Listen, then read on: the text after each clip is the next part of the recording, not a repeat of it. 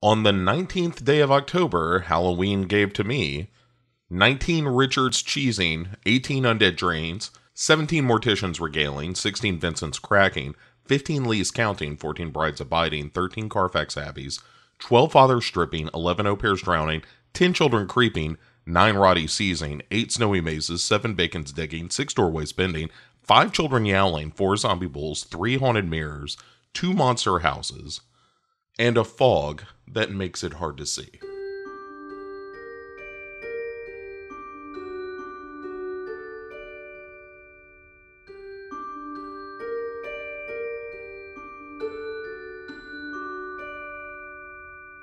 Hey everybody, happy Monday. It is October 19th, the 19th day of our 31 days of Halloween here on Legion Podcast. As always, thank you for tuning in and listening to me yap about what I've been watching, what I think maybe you ought to be watching. And so we launched yesterday a little bit of a zombie thing. And we started with Train to Busan.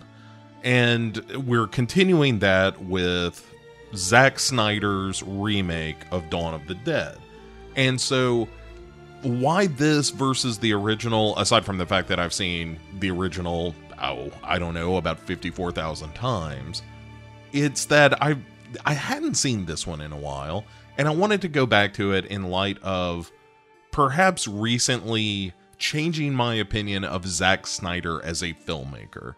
And by recently, I just mean over the course of the past, few movies he's done. A lot of the DC stuff I think is quite bad. I think that since Sucker Punch, and I don't mean Sucker Punch is good, I mean like starting with Sucker Punch, he started to make really, really terrible movies.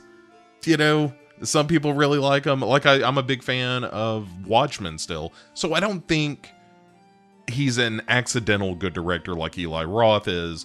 I just think I don't necessarily like everything he's doing. I know a lot of people love those DC movies that he directs. I think they're kind of terrible, but I don't begrudge anyone who enjoys them, and so I wanted to go back and kind of test myself and see if perhaps my feelings about those Justice League movies and whatnot had colored my perception of Dawn of the Dead, which I remember seeing in the theater and thinking to myself, boy, that wasn't as bad as it could have been.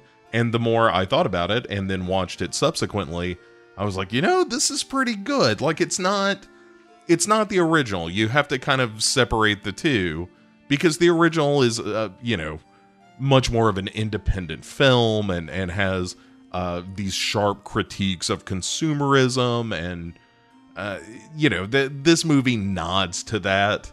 The Zack Snyder remake, but it's not all that concerned with trying to say something about the nature of society and that sort of thing. It's just not what it's there for. It's an action horror movie, and as such, they speed up the zombies. They're not shuffling anymore, much like Train to Busan. These are fast-moving zombies, although not as collective in their danger as perhaps the ones in Train to Busan. And not as fast acting an infection, thank goodness. But what it does really well. It's not setting out to be that social commentary. It's not setting out to be an overlong, pondering kind of film. And it serves up some pretty good characters. Nothing overly complicated, but this is also helped out a whole lot by the fact that Sarah Polley is really good as the lead. Ving Rhames is fun. Jake Weber, I think, is kind of the secret weapon of the movie, who really brings that kind of grounding influence to the film. I think he's very, very good in it. And then, Ty Burrell steals a lot of the film. Because he's just kind of the asshole, and it's fun to be the asshole, and he does a great job with it. My absolute favorite thing that he says is there's a moment where everyone complains about as they're preparing to make their big escape that he doesn't do anything, and his reaction to it is, well, Captain never works with his crew. You guys have a good one.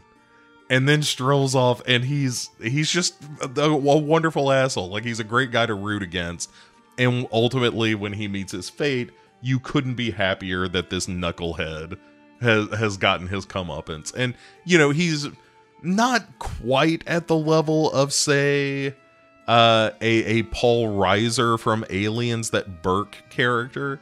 It's not quite that infuriating, but it's not that infuriating.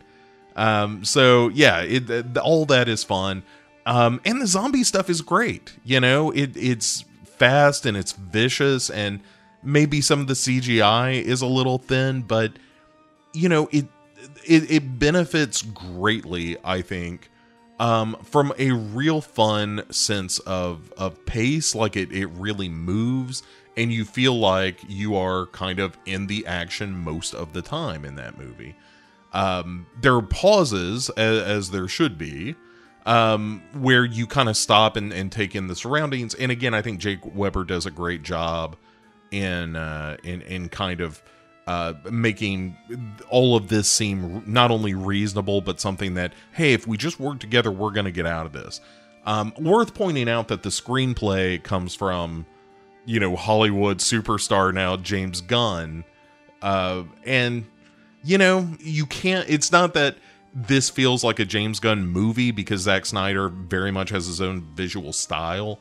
But I think the marriage of James Gunn's kind of sense of wit and self-referential nature, but not to the point of being self-parody, that there's a kind of a careful line that they walk. And I think that, coupled with Snyder's imagery, really works. And it's one of those things I wish Zack Snyder worked with better writers, because I think he is certainly capable of making good movies, but has just chosen material that I don't think is all that good. But yeah, so the Zack Snyder Dawn of the Dead is kind of a great movie. Watching it again, not only was I reminded of this, it really I found it thrilling and funny and you know, pleasantly gory at times. And yeah, some of the CG gets in the way of some of that enjoyment, but I can let that stuff go for the sake of enjoying the story and the sort of the magic of filmmaking, right? Like, you don't have to prove to me that your zombies are real. Just make the characters and the story such that, you know, when I see something a little dodgy, I can be like, yeah, that's fine. Let's keep going. What happens next? And maybe that's the thing. Like, Dawn of the Dead is a great example of a movie that never really lets off the pedal long enough for you to stop asking what's going to happen next. It's a great zombie movie. You know, 2 fast zombies in a row. Sorry about that, but you know, just the nature of things. The zombie has evolved in cinema, and most of them are fast these days. So, at any rate, that is our film for the day, Dawn of the Dead, from the year of our Lord 2004. 2004, he confirms. And anyway, if you get a chance to watch it, let me know. You can reach me at bo@Legion Podcast. That's bo@legionpodcasts.com. Let me know how you're enjoying the Halloween season, how you're enjoying these shows, what you're doing. I'm excited to be heading into the final stretch of Halloween. It has been a great deal of fun. There are still some really good movies to discuss, as well as the 31st, the What Am I Watching on Halloween Night? And I'm gonna tell you that day, and we'll have a little fun with it. So, anyway, have a great start to your week, everybody. Have a spooky Monday, and I'll see you back here on Tuesday for another film in our 31 Days of Halloween.